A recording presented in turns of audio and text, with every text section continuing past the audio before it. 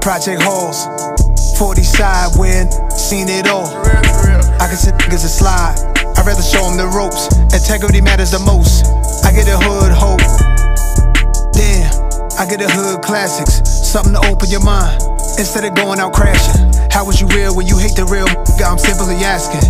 Can't just talk. Another episode of the CourtSide TakeOver podcast. I'm Diz. What it do? It's your boy Dwight. And we sitting here with the new Hughes head basketball coach, Coach Brandon Grammer. What's going on? Let's start off by saying congratulations on the new position, Coach. Appreciate it. Glad to be here. Happy to have you guys here interviewing us, and can't wait to get started. Yes, sir. So, well, let's get started, man. How it feel? We just completed your first day here, man. You in the building now. I see you with the red on. Yep. Welcome to the family. So, how it feel to just finally be in the building? You here now, like just.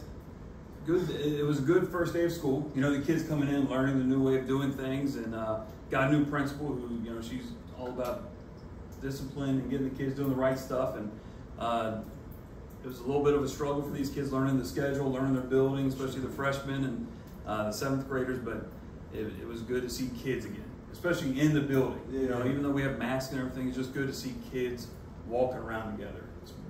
So it is mask mandated? Masks are mandated. So staff and students wear masks, but at least they're in the hallway together. Right. They're not at home, you know, you're not virtual, and it's somewhat normal.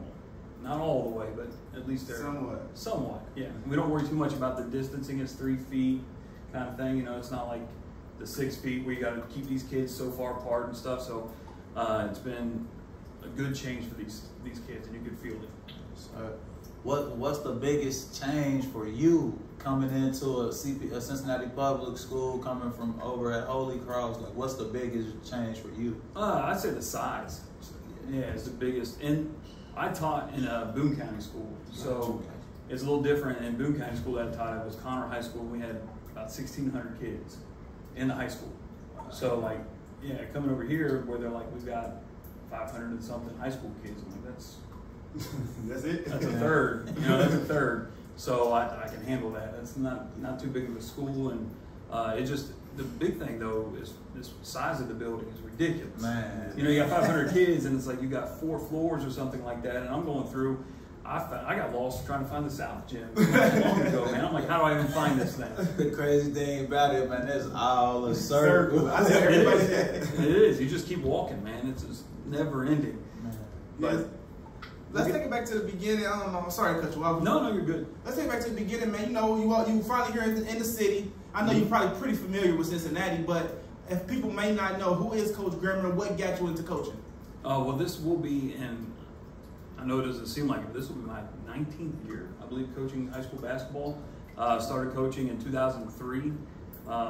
Was just a sophomore in college, and I knew at a very young age that I wasn't good enough to play at the college level. I knew I wasn't good enough to be, you know, make basketball playing a career. So I really wanted to get into the coaching side of it.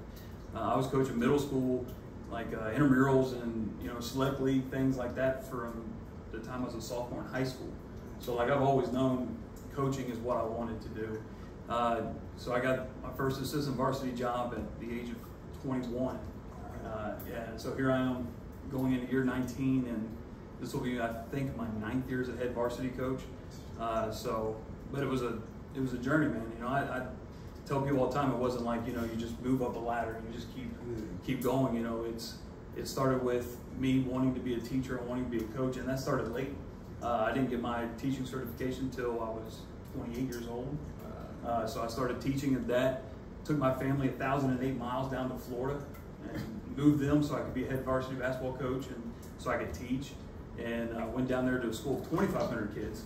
Yeah, we had 200 kids try out, and this was an inner city school. You know, we were off Martin Luther King Jr. Boulevard, and rough neighborhood, rough school, and you know, we went in there and pretty much turned the program around and said, you know, this is going to be our program, and we ran camps, did things nobody ever did down there. And, you know, we were successful, and my family, we wanted to move back up north, and so I went from there to a school in Louisville, coached there in Louisville Seneca, so another inner city school, and eventually moved closer back to home to Grant County High School, and then I went to Holmes High School, then to Holy Cross, and finally got to Hughes, and this is one of those places where, you know, you have your eyes set on something. You're like, this is the school that I want to coach at. And my guy Brian Wyatt made it that way. You know, it's like, yeah. We worked together at 5-star basketball camp, and I think every year that one of the CPS schools jobs open up, he's like, man, you gotta apply for this job. You gotta apply for this job. And I'm like, you just want me to apply so you can beat me? I ain't gonna do that. But he, you know, when Hughes opened up, and again in July or end of June, I knew this is where I needed to be. So you coached 19 years. What's been the biggest challenge? Like year to year, your team changes. What's been the biggest challenge, like facing those different teams every year?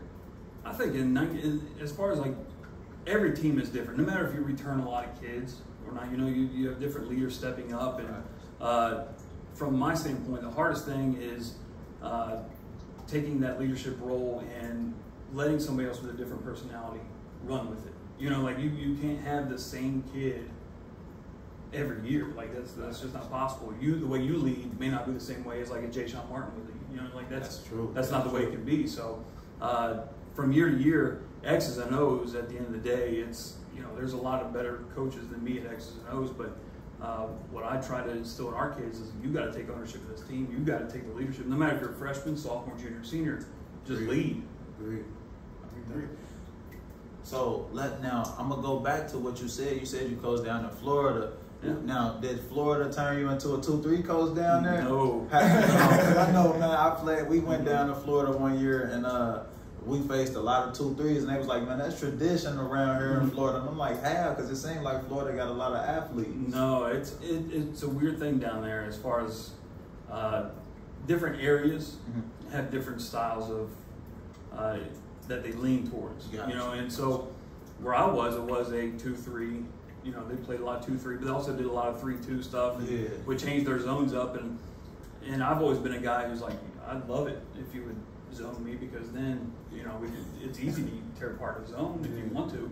But no, I'm still, our bread and butter is going to be man-to-man defense, and I got Kevin Johnson on staff, played at UC, you know, part of that, you know, era of dominance with UC, and we flat out said, you know, we want to get up in people, and we want to play the old school UC defense, and not just, you know, with the Mick Cronin stuff, but we want to keep it Huggins. So I'm breaking down. I'm lucky enough to have some friends who have Synergy. I don't know if you guys have ever heard of Synergy. College coaches. So I know how to log into Synergy. So I got breakdown of old UC games.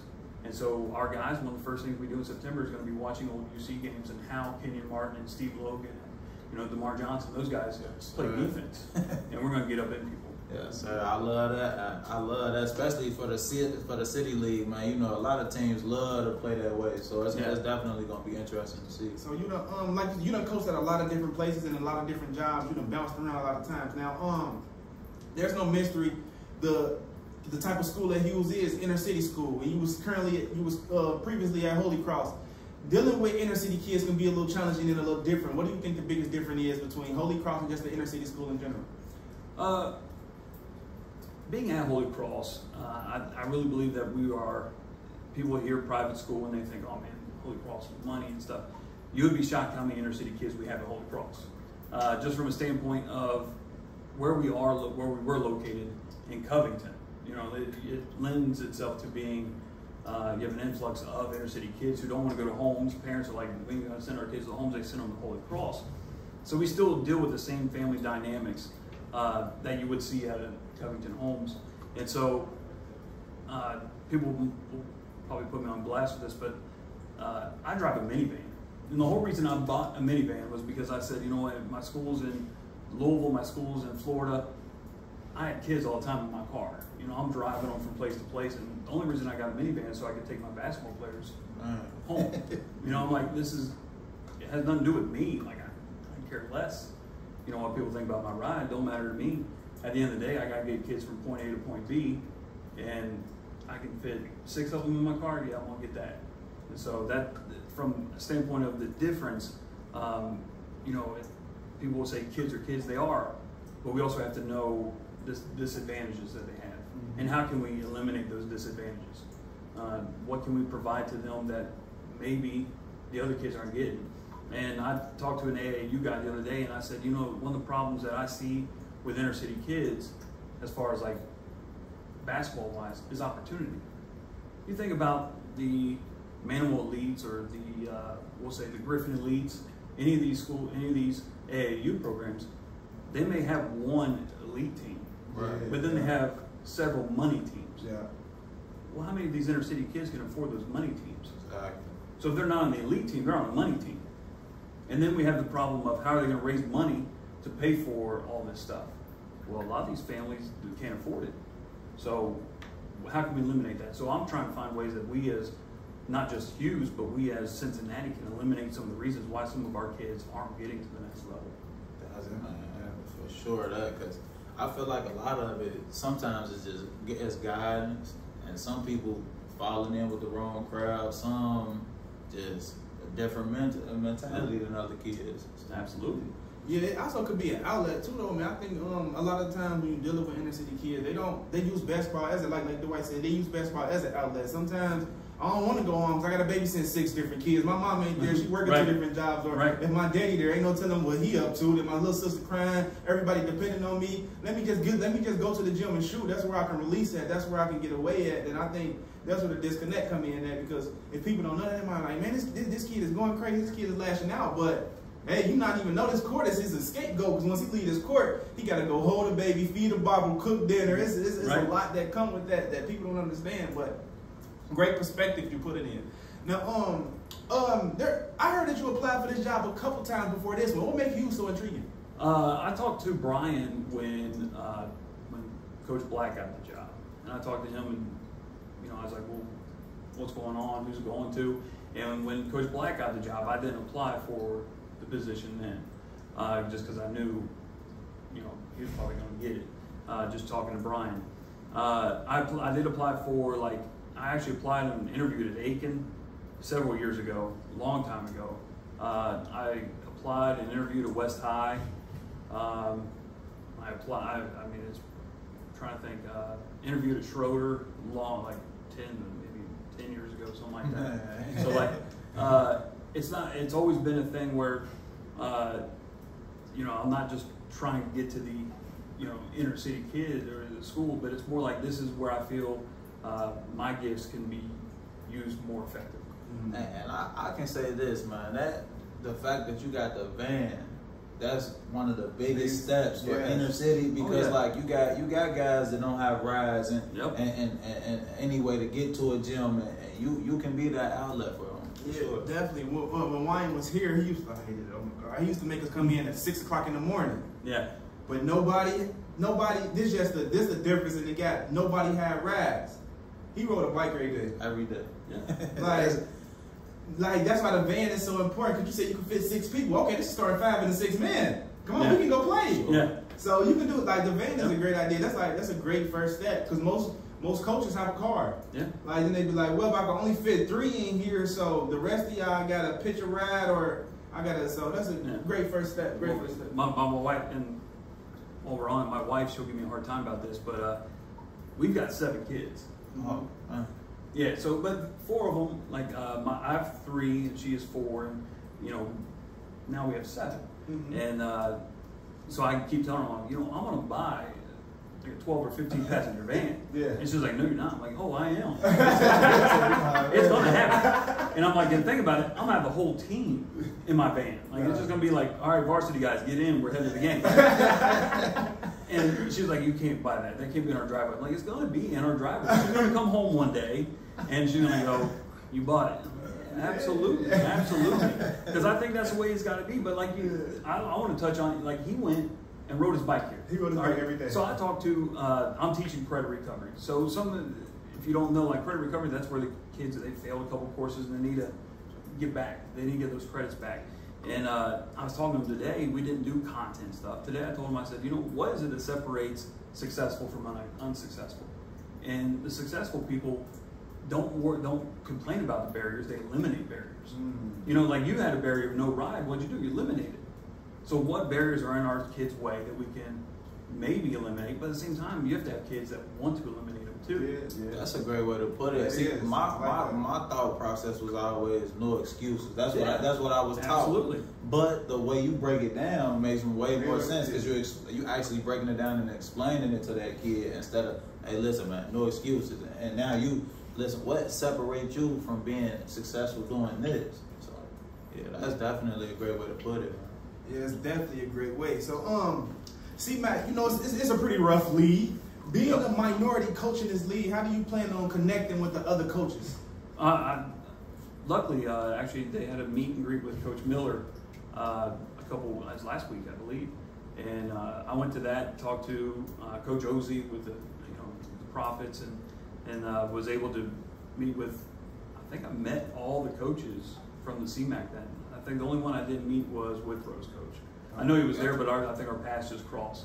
But I'm pretty sure I met every single coach in the CMAC, and I was lucky enough at Holy Cross. We scrimmaged Woodward at Louisville this summer.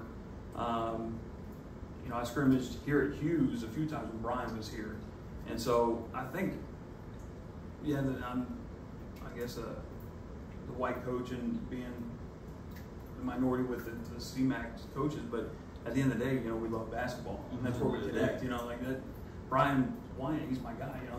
How do we connect? We connected at, of all places, 5-star basketball camp in Orlando, Florida. Man. Yeah, he comes down there, and I'm down there, and we connect. And ever since then, we've been tight. We talk basketball. We follow each other's families and stuff like that. So that's not about that's my white coach friend.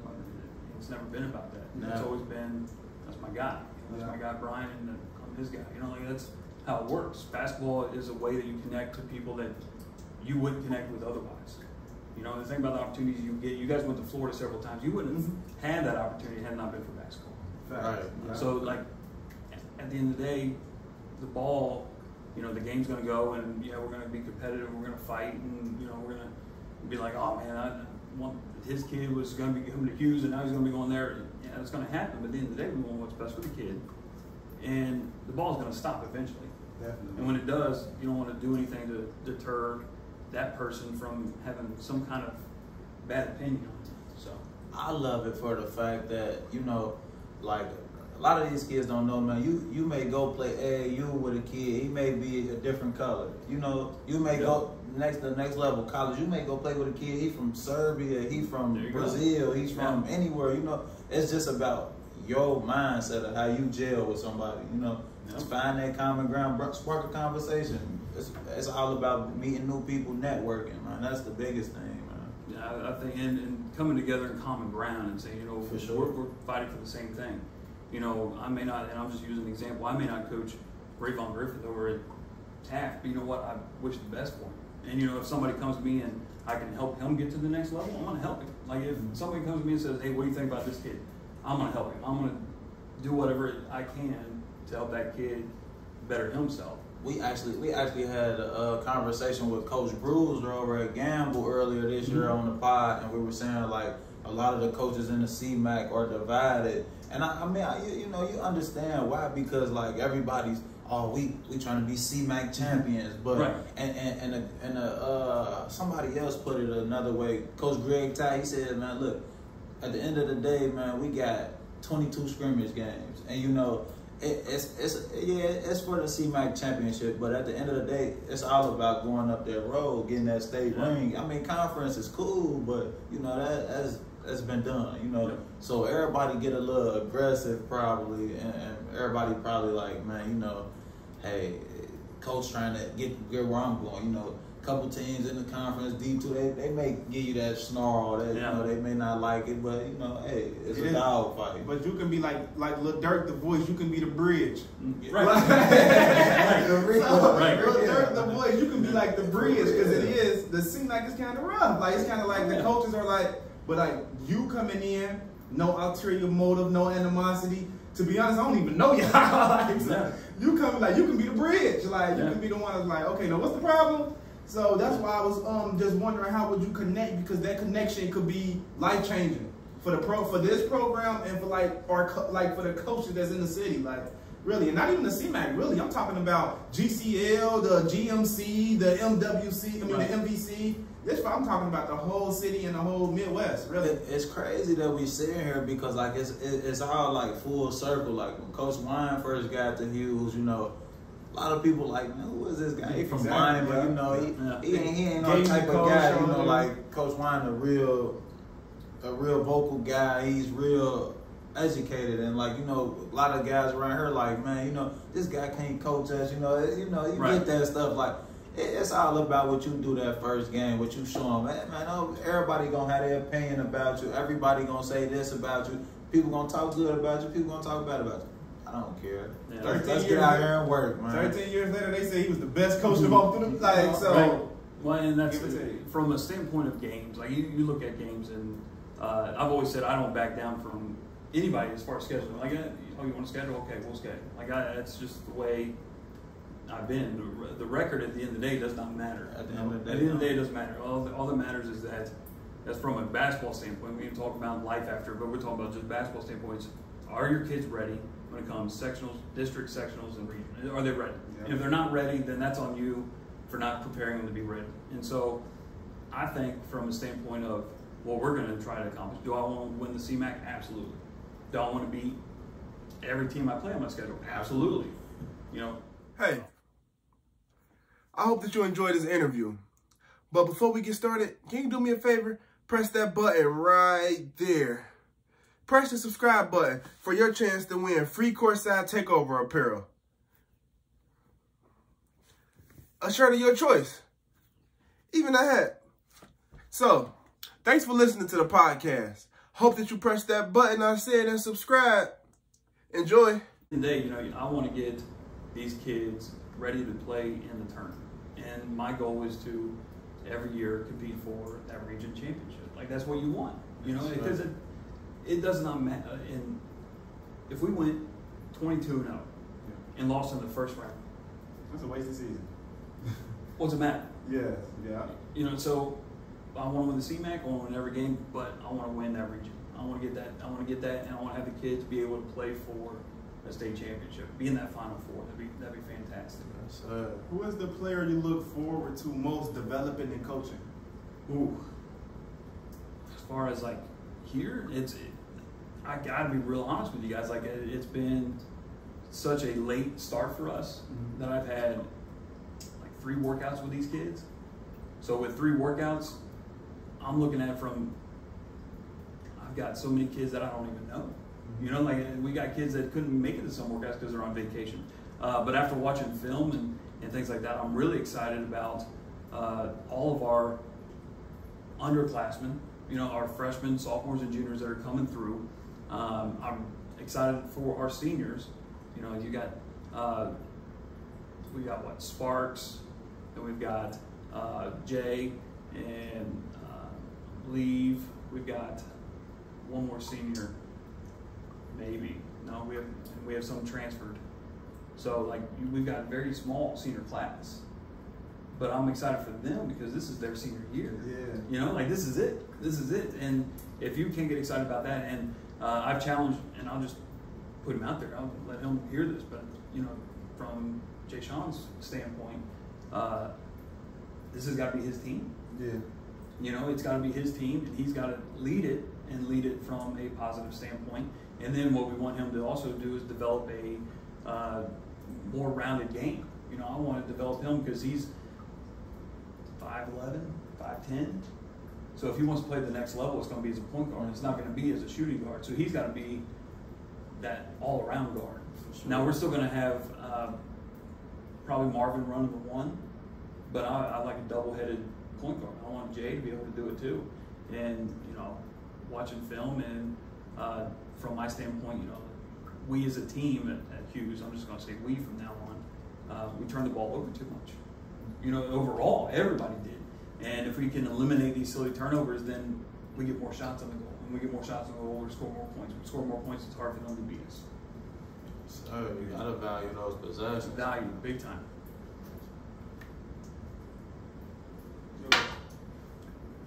Now, what's the outlook on the next 2 to 3 years for your program here at Hughes? What's the thing you wanted to change the most about what you've seen that you dislike since you've been here? I wouldn't say anything I dislike. I think it's more of a, from a standpoint of an outsider coming in. So I wasn't involved with the previous coaching staff. So looking at it from that standpoint, I think our kids are, and this happens with programs sometimes, our kids are used to, I guess, taking in the benefits of what others did. I guess that's the best way of putting it. Man, you ain't never lied. And so, you know, they don't see you riding the bike. They just know this is the way Hughes was. They don't see, you know, the struggle that you guys were talking about before we went on, you know, winning one game and coach's first year. You know, like they don't see that struggle. They just know this is what it is now. This is the tradition. Right. So they think they just come in and it's gonna happen. Like it ain't that It easy. ain't gonna be that way. And Hughes went from being, and I'm, from my perspective, Hughes went from being the hunter to now they're being the hunted. That's it. Right. You know, and so they went from being the ones that are chasing the Tafts and the Withrows and the Woodwards and the Aikens at the time to now they are that team. Now it's Taft and, if you look at it, last 10 years, it's Taft and Hughes. They won 4 each, 4 C-Max each. So they're now that side of it. And so our kids don't know that. Our kids right now think, well, this is how things go. And so when I got introduced, I told them, I said, we're going to do these things, but you're going to earn it. You're going to work for it. You're going to earn it. One of the things I've learned is, you know, from a coach perspective, kids all love the gear.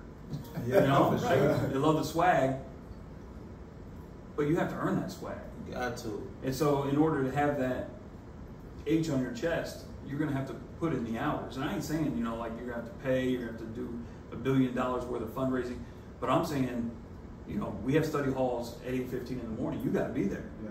If you ain't there, you ain't going to be on this team. And, you know, we start study halls and next week we start them. So it's like we're going to be in the classroom right away. And if I see that you don't have the academic side of it, you ain't going to have the basketball side of it either. Hey man, I love it. I love it. It's deja vu to me, man. I'm telling you, it's deja vu.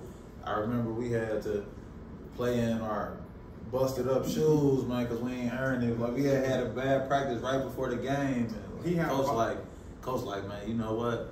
I ain't getting me out of that stuff. We played in old jerseys, old shoes. He played it so wrong. He set the new jerseys on the chairs when we walked in and gave us the old jerseys. Yep. That's a great way to put it, man. You gotta make kids earn it, because I feel like these days a lot of stuff is given too easy to a lot of the kids like that, and that's why a lot of the kids feel entitled. You got kids that don't show up and work hard every day, but they get the new gear with the guys that's been here doing the work, and that ain't how it works, man.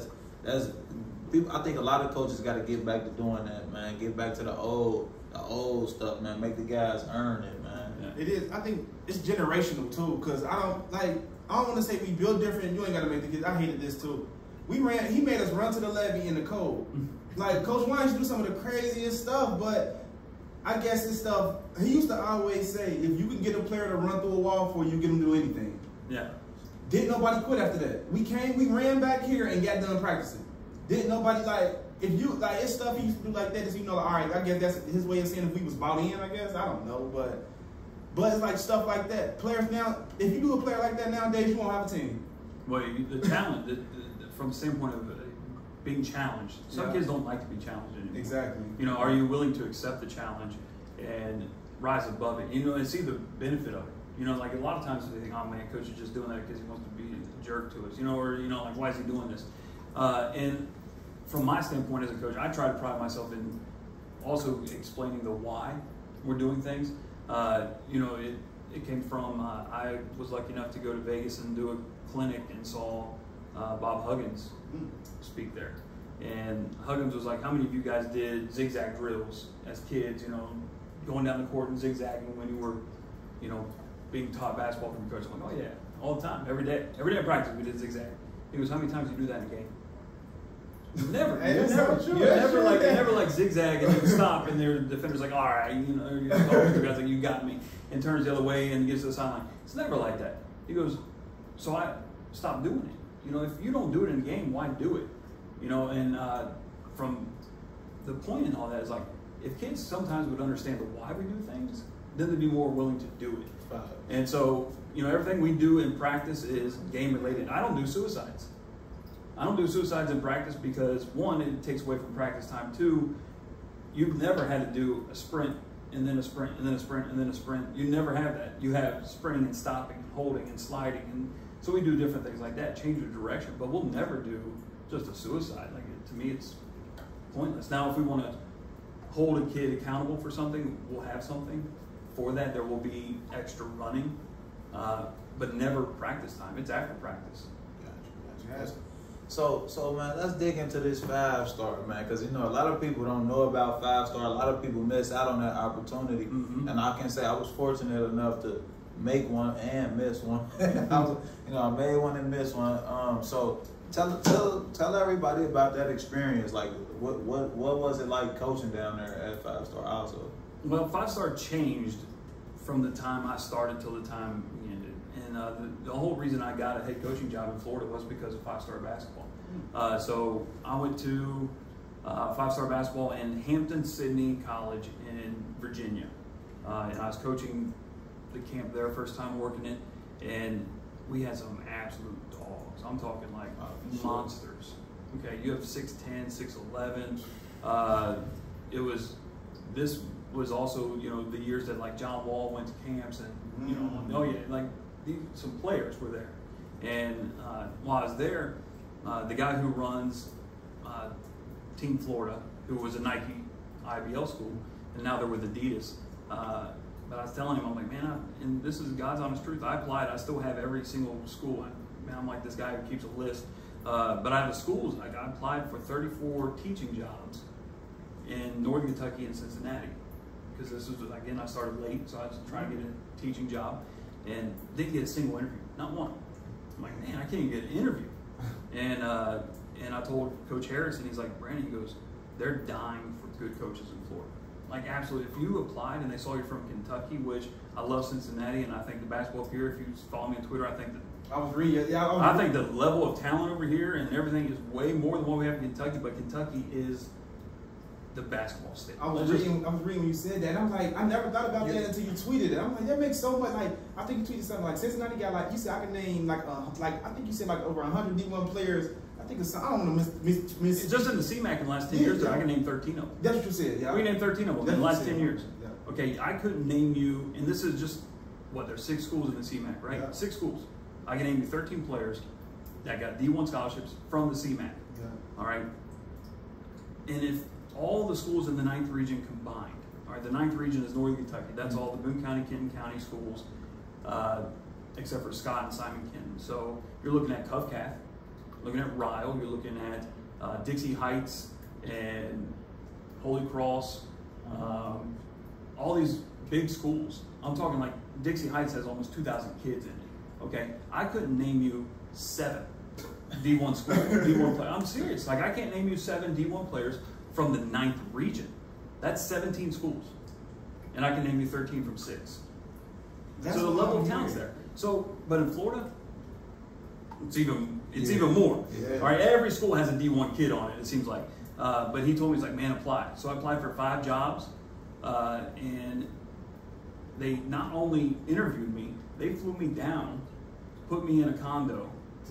Yeah, in Fort Lauderdale, put me on the beach, let me hang out there for a week while all 5 schools interviewed me. Took theirs every day, and came back. I was offered 4 of them. I chose the one that was closest to the beach. Probably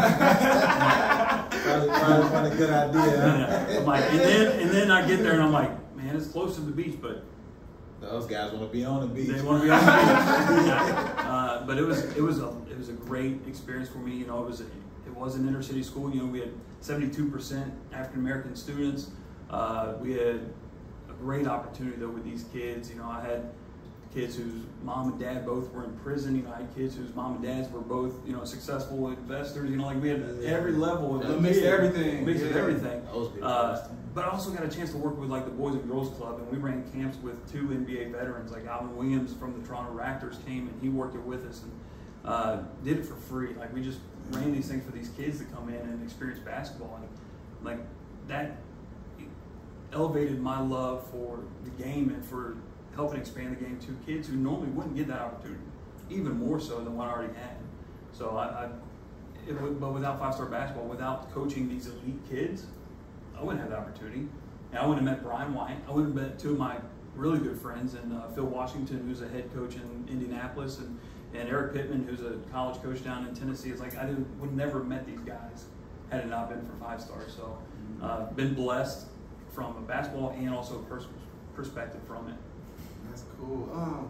I'm just curious. I actually just thought about it while you was in the middle of talking. What went in the decision of leaving a D1 caliber player? You mean Jacob Meyer? Yeah. And I'm gonna be honest. Like Holy Cross, from my perspective, is a top 3 team in the ninth region this year. Okay, in Kentucky we have 1 state champion. We don't have the 4 classes that Ohio has. You have 1 state champion. Dang, really? Yeah. We have. I love it. Yeah, like It's tough though. Holy Cross, we had 305 kids, I think, something like that. 350 or 305. I know the 5 was in there somewhere. Even if you say 350 students, that means we have about 175 boys. Wait, you mean for the whole school? Yeah. Why? Yeah. So we have 175 boys. Uh-huh. And at Cuff Calf, they have 900 boys alone. And you're playing against, like, they're in the same district, not just region, they're in the same district as us. Okay. But Jacob Meyer, and they have a lot of time with Jacob Meyer and Javier Ward, and Sam Gibson's a 6'11" junior, and Javier Ward's another really good guard in the junior class. But Jacob has been offered by Northern, been offered by, I think, IUPUI, and other people are showing interest. Coach Miller and his staff have, they're keeping their eye on him, and I talked to him last week about him. And at the end of the day, it wasn't about which school was going to be better basketball-wise. It was more about which school would I have the most impact at. And if you look at it, and I told my wife this when I decided to take the job, when Andrew offered it to me and Dr. Williams offered it to me, I said, if I leave Connor tomorrow teaching, and I leave Holy Cross tomorrow coaching, those kids are going to be fine. Like, they got the support system, they got that stuff, they're going to be fine. I could go to Hughes and make a huge impact on kids that just lost 2 coaches in a span of 3 months. So from my perspective, it wasn't about, man, I can really win some games at Hughes. Now, I think we can, but it was more from a perspective of I can impact a lot more kids here than I could there. And Jacob is going to be fine. Like, he's a D1. I didn't make Jacob Meyer a D1 player. Right. I didn't do that. He came in as a D1 player. We just modified and helped accelerate his skills a little bit. We did things like that, but it was hard to leave. I mean, it was the hardest thing I've had to do professionally in my entire career, but this is where not only did I want to be, but this is where I felt I needed to be. Cool. Well, we're going to get into our takeover segment of the day, where we ask you a couple questions. You can answer them to the best of your ability and as honest as you want. Best basketball shoe to play in your opinion? Nike. Good answer. All right, I'm a Nike or Jordan, depending on the shoe. Now, when you say Jordan, we ain't talking about 2006 Jordans. I know. But now, they're like, I don't know. They're heavy now. I feel like the materials changed so much on Jordans, like, especially like from where they were back in the day. They were like actual, like, he used them as basketball shoes. Like now they like style. Yeah, they just style shoes. Like I can't see myself hooping in a pair of Jordan. Is there anything better than the old Hyper Dunks? Man, listen, I seen some. I was at the gym the other day. I seen somebody in a pair of the blue and yellow Hyper Dunks. I was like, man, I wanted to bounce off his feet, because them was some of my favorite hoop shoes. They were light, they were like comfortable. Like, man, you can't beat them. Hey, I still got a pair of red and black Hyper Dunks from when I coached at Seneca in my closet. Like, I'm keeping these things. These are the best shoes you could get as far as like balling in. Like, that's I think that's the best ones. I'm gonna ask you a couple questions now. Who's the best basketball player you've seen play at 5-star? At 5-star? At 5-star. This tough. Matter of fact, and I'm gonna make it easier. Give me your top 5. At 5-star? At 5-star. Oh man, that's a tough one. There's a lot of good players. Man, that's why I said, man, this is a tough one. I'll give you. I can't think of the kid's first name.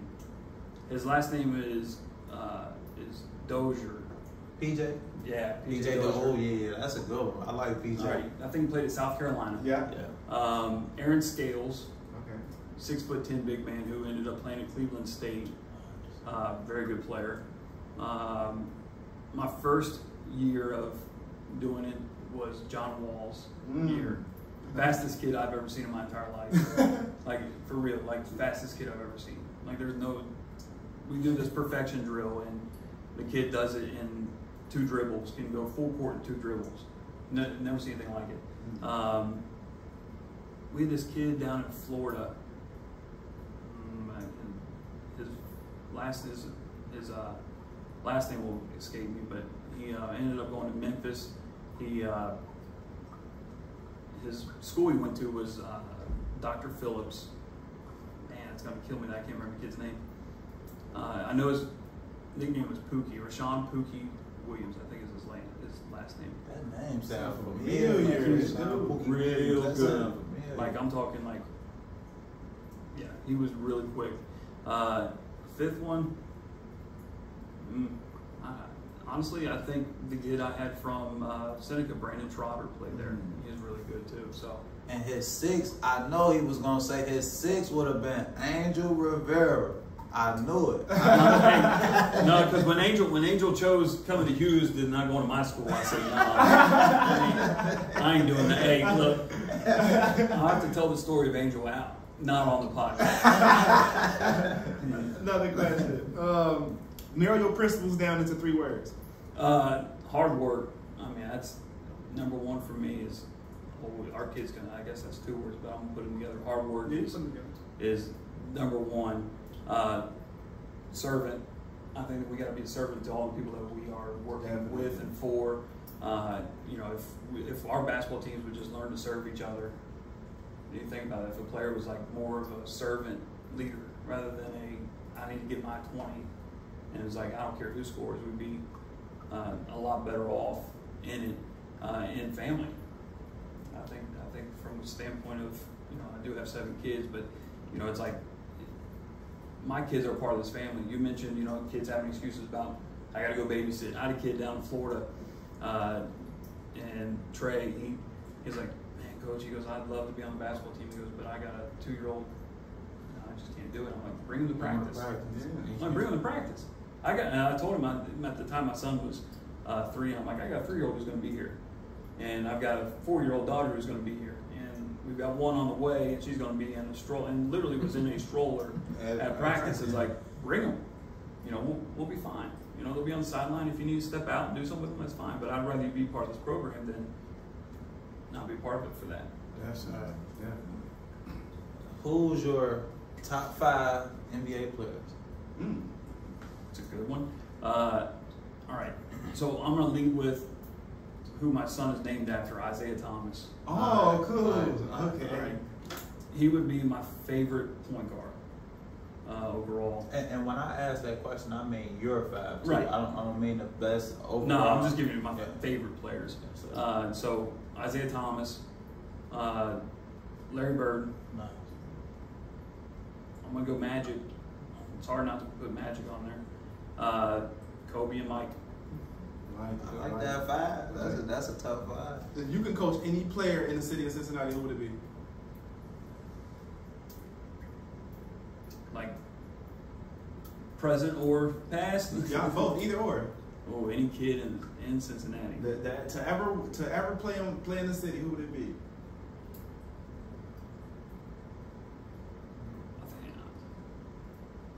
You know how I would like. You know how I would like to coach, and he's not a Cincinnati kid.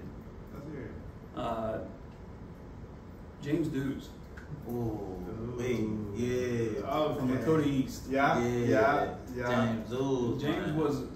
Look, I had the opportunity to watch James when he was in high school, and I was a young guy in college, and like he just was fluid. He was just absolutely Nice, smooth. Yeah, smooth kid. Game. Like he did. Like at the end of the day, you go, just put up 20. Didn't even seem like he shot the ball.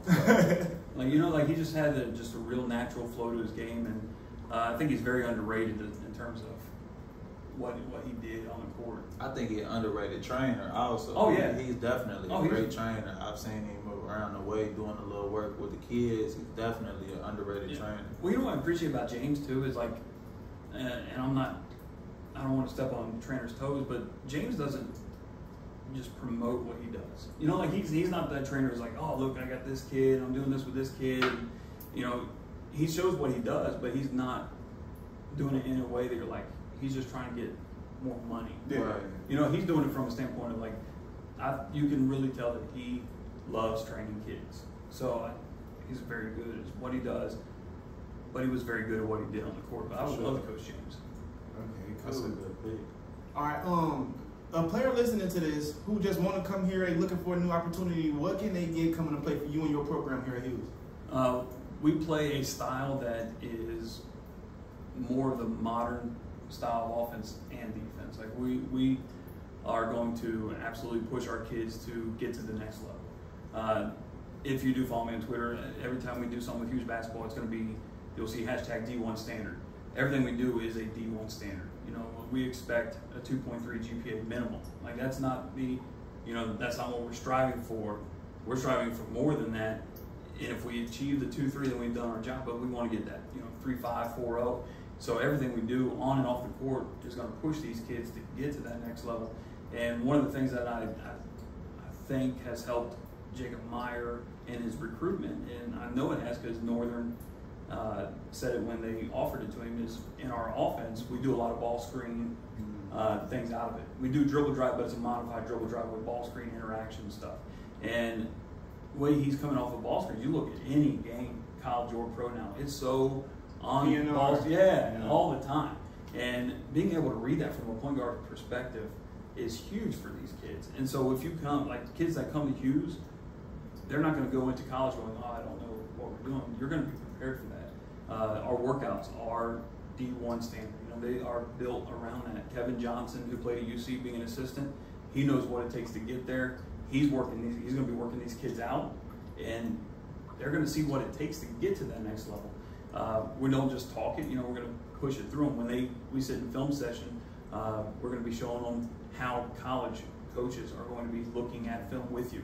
If you've ever sat in a film session with kids, it is the most mind-boggling thing in the world, because they're sitting there and they probably spend more time watching themselves, of course, or putting somebody else on blast about them just getting blocked or broken or something, rather than saying, okay, we're looking at this from a team perspective of what are we not doing, and so what's the right play. And so we've been blessed here at Hughes. I mean, we're in our film room right now. Like, we've got a film room. Our kids are going to be in here. They're going to love being in here. They're going to learn how to love being in here.